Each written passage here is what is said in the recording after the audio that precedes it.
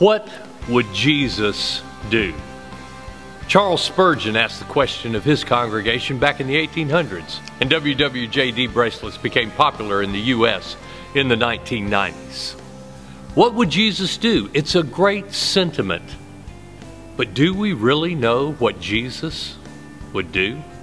The most common responses are probably, well, he would be nice or fair or compassionate or moral, and surely Jesus was nice and kind and compassionate and moral. But do we know that the Jesus who healed the man of leprosy also refused to speak to crowds that were waiting for him to speak to them?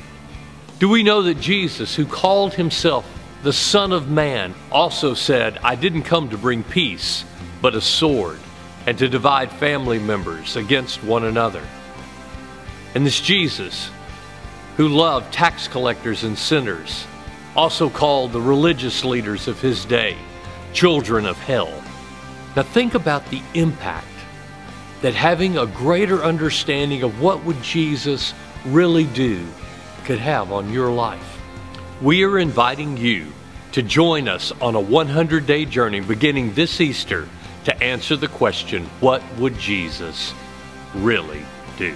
We want you to grow with us as we learn to follow his example in a quest to become people who are passionate and courageous, who think radically, who live truthfully, and who love deeply. We hope you will join us on this incredible journey to discover what would Jesus really do.